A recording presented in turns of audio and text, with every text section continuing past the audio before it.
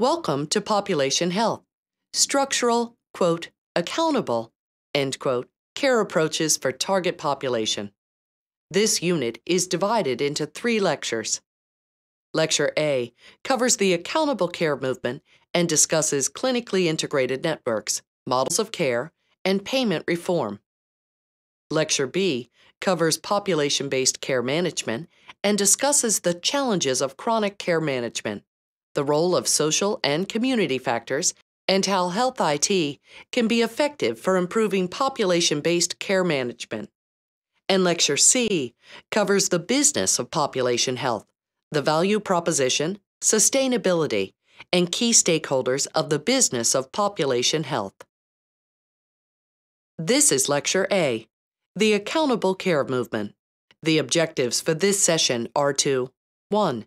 Describe the integrated and accountable care movements. 2. Define clinically integrated networks and how they can be used as a strategy for accountable care. 3. Describe new models of care for population health. 4. Explain the role of payment reform in the context of population health and accountable care. So what is accountable care? If you Google it, you'll find many definitions. Accountable care is a healthcare reform movement in which improved health outcomes and reduced cost drive healthcare delivery and payment. In this movement, primary purchasers of healthcare, for example, the Centers for Medicaid and Medicare, private insurance companies, and employers, prefer to pay for value of service, not volume of service. Organizations and agencies who seek accountable care adopt financial accountability for a population's healthcare needs. They manage that population's care across the healthcare continuum. These organizations and agencies are sometimes referred to as Accountable Care Organizations, or ACOs. ACOs coordinate care among providers and access health information technology to improve healthcare cost and quality. In addition to expanding and reforming health insurance coverage, the Affordable Care Act of 2010, ACA, also contains numerous provisions that are intended to resolve underlying problems in how healthcare is delivered and paid for in the U.S. The ACA focuses on 3 broad areas. Number 1, testing new delivery models and spreading successful ones. Number 2, encouraging the shift away from volume payment to value of care payment. And number 3, developing resources for system-wide improvement. The Affordable Care Act has spurred activity in public and private sectors and is contributing to the momentum in various states and localities across the U.S. to improve healthcare value. In terms of new models for delivering healthcare, transformation in healthcare is essentially moving away from fee-for-service payment. Though that takes time, resources, and experimentation. We know that a single approach will not work for all providers in all states or in all markets, and so the Affordable Care Act is encouraging the spread of several different models. 2 approaches hold promise for improving the effectiveness and efficiency of care delivery. And those 2 approaches are Accountable Care Organizations, or ACOs, and the Patient-Centered Medical Home, or PCMH. ACOs began in 2012 when the Affordable Care Act established a new category of provider within the Medicare program called the Accountable Care Organization. The ACO is essentially an entity that's formed by healthcare providers. They agree collectively to take responsibility for the quality and total cost of care for a population of patients.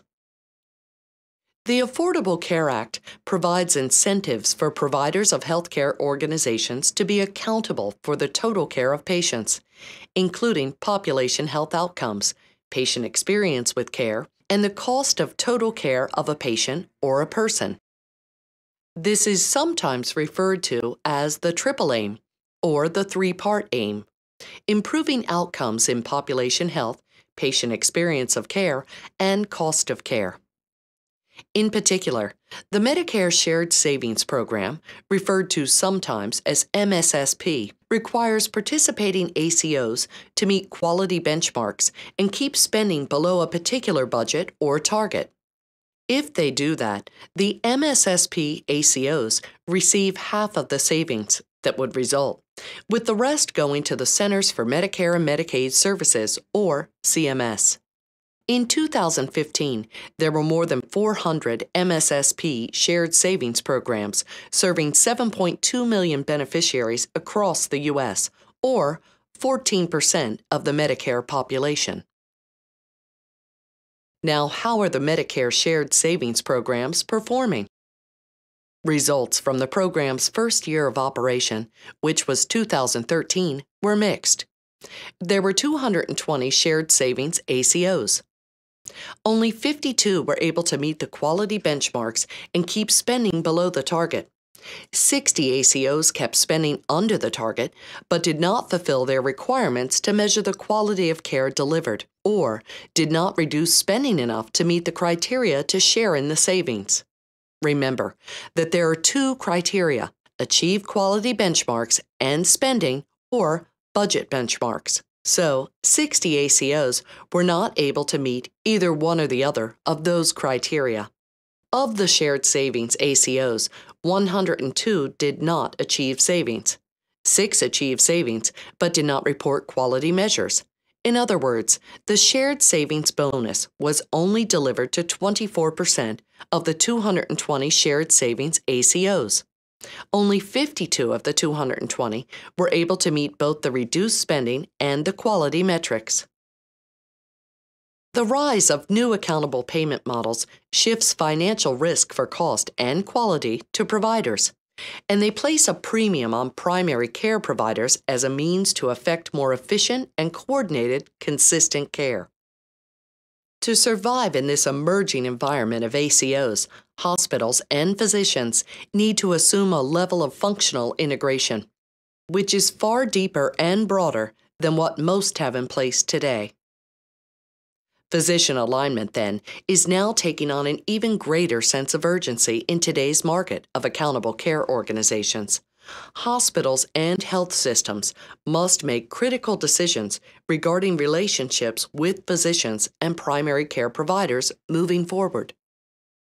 And in this new accountable payment paradigm, accountable care, where providers jointly take risk for the total cost of care for a population of patients, means that the health systems must assemble an accountable physician enterprise, and is represented in this graphic in terms of degree of population health management. Step 1 is assembling that physician enterprise.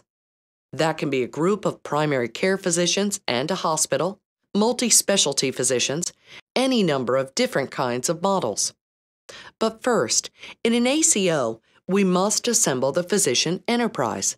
Then we must organize for performance within that ACO. And finally, we accept total cost of care accountability for a population of patients. So, as the degree of population health management rises, so does the financial risk to physicians. This all happens over a period of time. The journey to accountable care.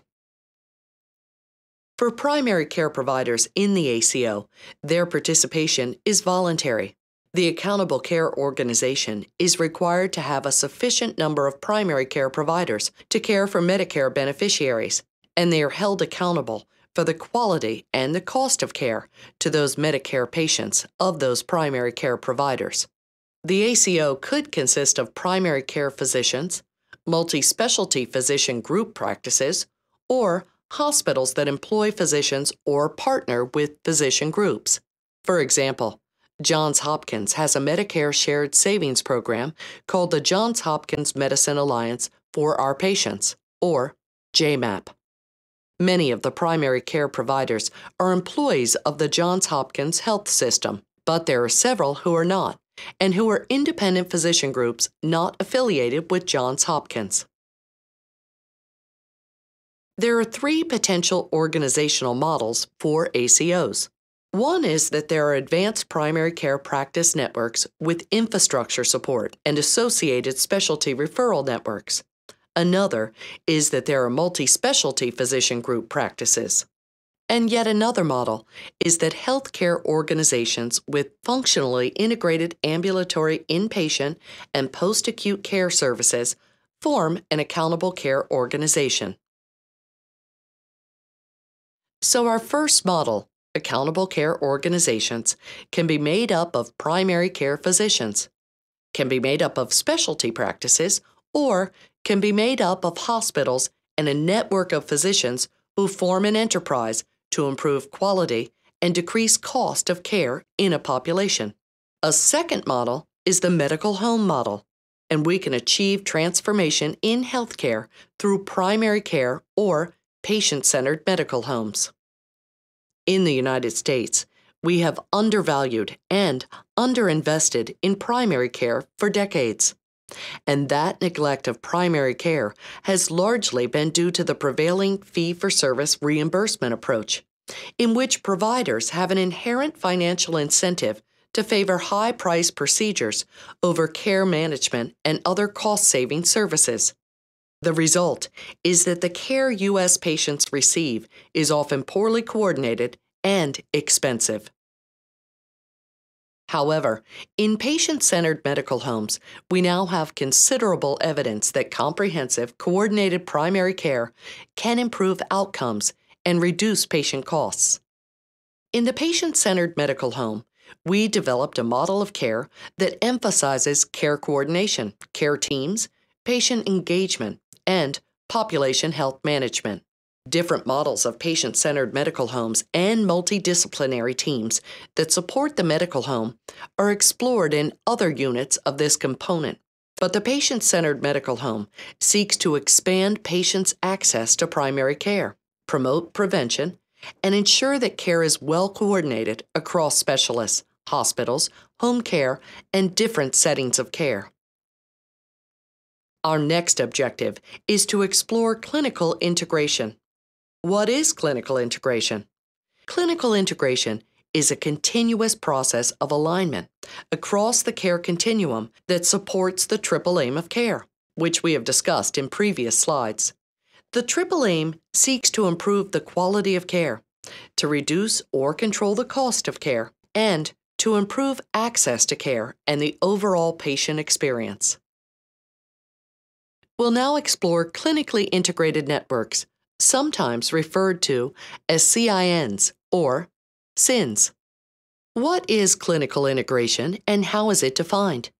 The American Medical Association, the AMA, describes clinical integration as, quote, the means to facilitate the coordination of patient care across conditions, providers, settings, and time in order to achieve care that is safe, timely, effective, efficient, equitable, and patient-focused, end quote.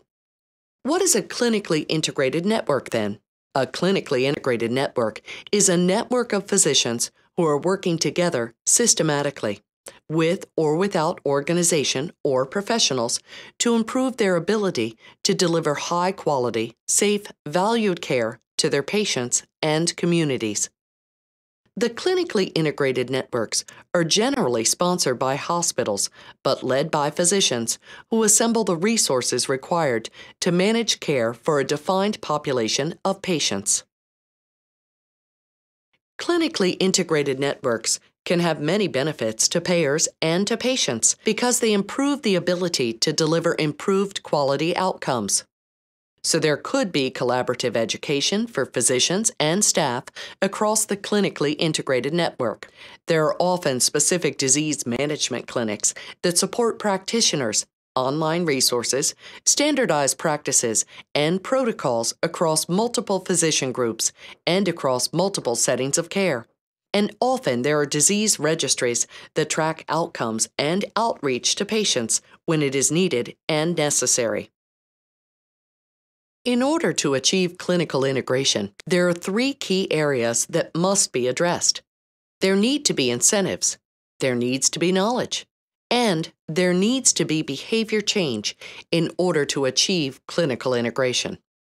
The first key area is incentives, and in clinically integrated networks, we need to develop a common, measurable picture of success that delineates clear and tangible ideally financial, benefits to all the stakeholders that are working together in a clinical care continuum. That includes hospitals and their employed and affiliated physicians, ambulatory surgery centers, or ASCs, independent medical groups, and also labs, pharmacies, radiology, patients, and payers. In other words, there have to be clear, tangible benefits for all providers and physicians in order to want to develop a clinically integrated network.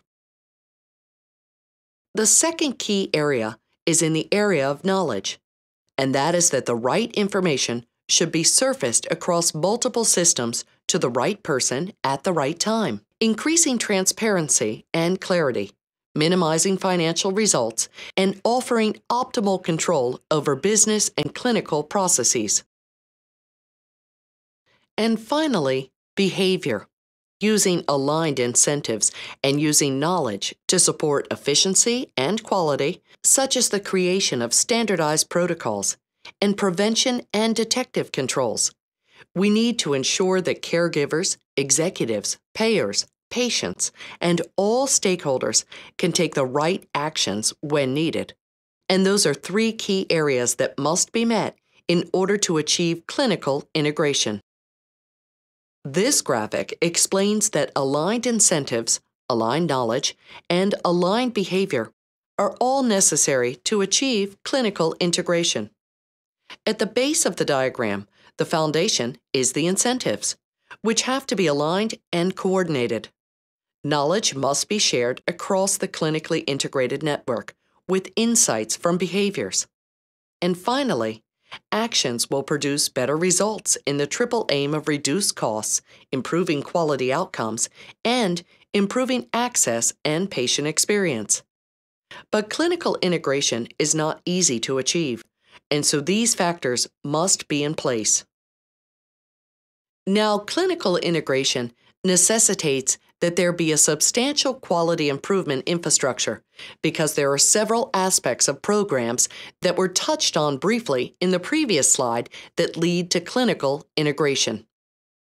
For example, the use of evidence-based medicine. In clinically integrated networks, there has to be a categorical approach to selecting which conditions and regular addition of new guidelines.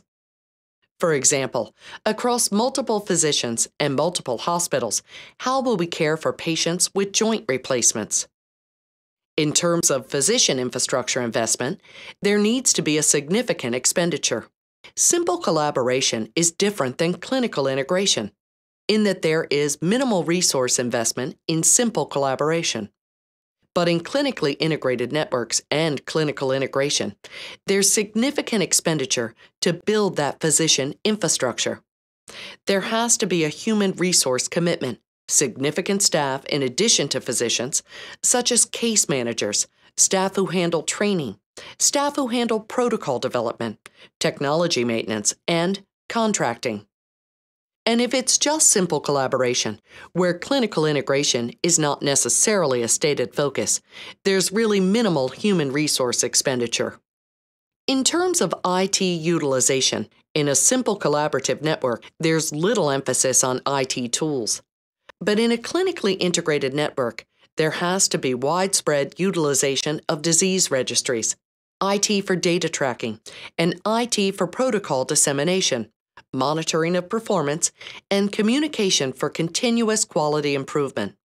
Generally, in a clinically integrated network, IT is usually mandated as a condition of participation, with electronic medical records and the ability to create disease registries as the typical requirements. Data collection and monitoring in clinically integrated networks are much more sophisticated. Often, there is a data warehouse where data are shared across multiple institutions. And it's often a very key piece of infrastructure even to create a clinically integrated network. There often are processes to collect patient data from claims, billing data, and other physician reports. In a simple collaborative network, where physicians are loosely collaborating, often there is just data gathered from a physician's office. There are not the significant investments in a data warehouse or other pieces of infrastructure. In terms of physician commitment, in a simple collaboration, that commitment may be variable. There may be no penalties for underutilizing tools or IT. There may not be penalties for underperforming. There may not be incentives for improving performance. But the physician commitment in a clinically integrated network says that there are stated expectations for guideline. But the physician commitment in a clinically integrated network says that there are stated expectations for guideline adherence and program management. There are clear action steps for addressing underperformance. So often, there are continuous quality improvement run charts and performance metrics that are shared back with physicians. And there are clear actions if they are not meeting expected targets. In clinically integrated networks, physicians are generally given quality incentives and are asked to improve quality beyond what the physicians may be able to do on their own. So when there are multiple physician groups forming a multiple enterprise with hospitals and ambulatory surgery centers, for example, there is absolutely an expectation that physicians will perform and compare data with one another so that they can increase quality and decrease costs. In clinically integrated networks, there is substantial quality improvement infrastructure as compared to simply a collaborative or an affiliated group of physicians. Now we move to the topic of payment reform and what CMS in particular is doing to address care management payments. In accountable care organizations, oftentimes with physicians hiring additional case managers, enabling IT, having some expenditure, there should be a payment for primary care practices so that care management activities and care management costs can be incentivized. A care management payment is generally made to the primary care practice for each patient who is engaged in better supporting education, self-management support, and additional access to physicians by telephone or online. Often, there are specific targets for reducing utilization of healthcare services outside of the practice, such as for non-urgent emergency room visits and for ambulatory care, sensitive hospitalizations, which are hospitalizations that may have been avoided had the patient received the right care at the right time. The ambulatory care is what is necessary to prevent hospitalization. High-tech and diagnostic imaging. There are specific targets set for appropriate use and utilization of high-tech diagnostic imaging, as well as sometimes pharmaceuticals and specialty drugs. Bonuses and penalties are sometimes paid to the practice based on its performance against these targets. Payment reform. While physicians are trying to achieve better population health and better outcomes, they also may be incentivized by the Centers for Medicare and Medicaid Services or by private payers, like private insurance companies, to achieve better outcomes in a population by performing care management services. We know that there has been unbridled cost growth in the U.S. and that it's taking its toll. Are we on the path to insolvency? This graph shows that while our gross domestic product is expected to grow 4.8% from the year 2010 to 2021, the National Health Expenditure Projections Panel projects healthcare expenditures to increase at an average annual growth rate of 5.6%. with Medicare increasing by 5.9% and Medicaid increasing by 7.5%. Without any kind of payment reform and without any substantial savings, we may be on the path to insolvency. CMS provided a timeline for the accountable payment rollout that was part of the Affordable Care Act. Now we're going essentially from pilots to policy.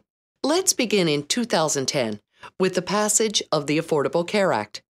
There were some Medicaid capitation pilots that were evaluated and now are in national rollout. The Medicare Shared Savings Program early adopters started in 2012, with shared savings programs projected to expand in 2016 and beyond. Phase 1, Quality, of hospital value-based purchasing began in 2012, expanding to Phase 2, which is payment for efficiency, in 2014. Readmission penalties for poor performers also began in 2012 and are continuing. The pediatric ACO, with shared savings pilot, is estimated to enter evaluation in 2016, followed by a national rollout. Integrated care demonstration, Medicaid episodic bundling, is also in pilots, with demonstrations to be evaluated and then rolled out as national policy. National episodic bundling pilot is projected to be evaluated and rolled out in 2018, and payment adjustment for hospital-acquired conditions began in 2015. The darker bars have been officially announced by CMS. The lighter bars indicate that the Advisory Board Company estimates that these evaluations and national rollouts may become policy after the pilots are completed and evaluated. So these are estimations from the Advisory Board Company only. There are several different payment models: value-based purchasing, bundled payments, and accountable care organizations. Value-based purchasing is essentially pay-for-performance programs that reward or punish hospitals based on performance against predefined process and outcome metrics measures.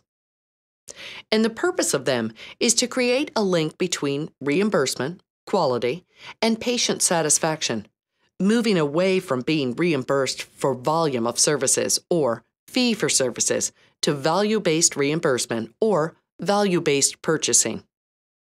Bundled payments are where a purchaser, whether the purchaser is the Centers for Medicaid and Medicare Services or if the purchaser is a private insurance company, will disperse a single payment to cover a combination of hospital, physician, post-acute, and other services that are provided across an episode of care. So joint replacement is a good example of a fee that would be dispersed for caring for a patient who is receiving a knee replacement. The purpose is to incentivize multiple types of providers to coordinate care and reduce expenses across associated care episodes. Payment reform helps support population health and care management goals.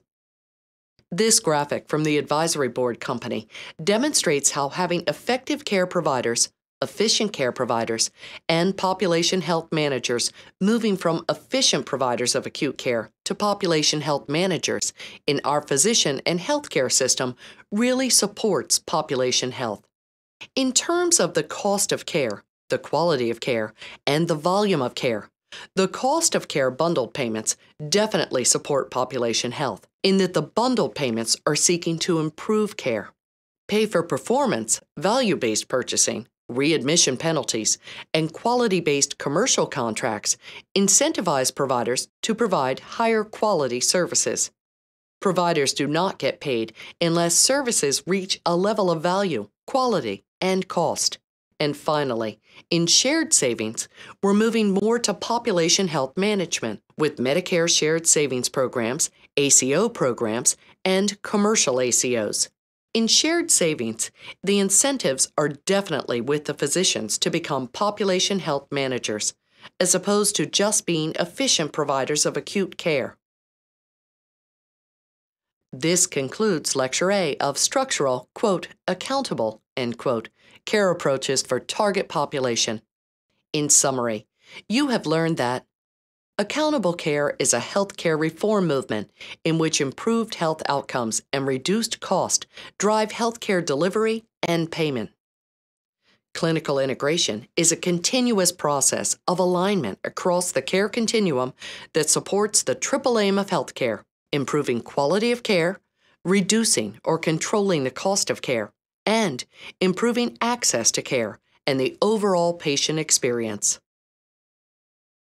Continuing our summary, you have also learned that a clinically integrated network is a network of physicians who are working together systematically with or without organization or professionals to improve their ability to deliver high-quality, safe, valued care to their patients and communities. There are 3 key areas to achieve clinical integration: incentives, knowledge, and behavior. And finally, you learned that there are several different payment models: value-based purchasing, bundled payments, and accountable care organizations.